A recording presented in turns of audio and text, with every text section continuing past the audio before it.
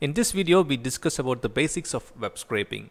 So in very simple terms, web scraping is the process of downloading data from websites. Now, why is this important? It's important due to two reasons. One, access to data is critical for the success of most businesses in these times.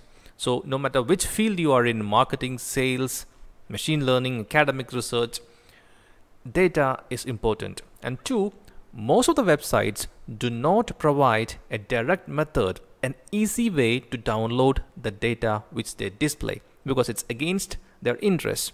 But at the same time, extracting this data which is available in the public domain is completely legal. So be it an e-commerce website like Amazon, which displays product listings, thousands or millions of them, or be it a real estate website like Zillow, where you can get property details or agent or owner contact details, or Yellow Pages directories, or even Google Maps, which displays local business information including their contact details or reviews and ratings. All of these websites just display the data. They don't provide a method to download this data. So web scraping is the process which enables you to download this data which are displayed by these websites into a tabular format which can be saved into a database or a file, usually in spreadsheet format.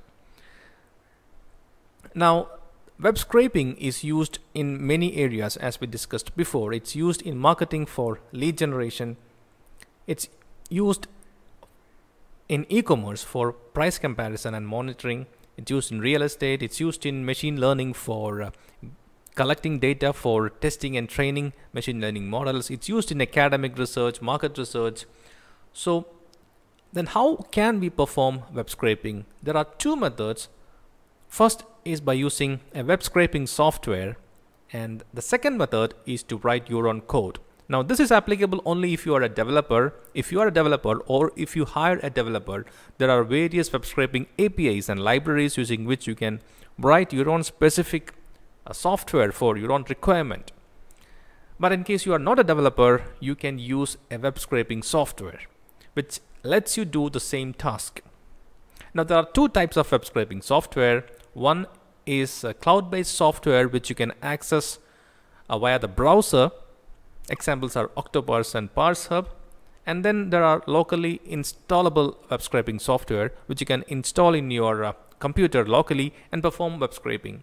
Now the pros and cons of the cloud versus local web scraping solutions is topic for another video, but we already have an article discussing in our website, which the link to which you can find in the description below. So Webharvey, our own web scraping software, is a visual and generic web scraping software which can be used to scrape data from any website with a very point and click intuitive interface. So in case you are interested, go to webharvey.com and try out the scraper. And if you have any questions, please let us know in the comment section below. Thank you.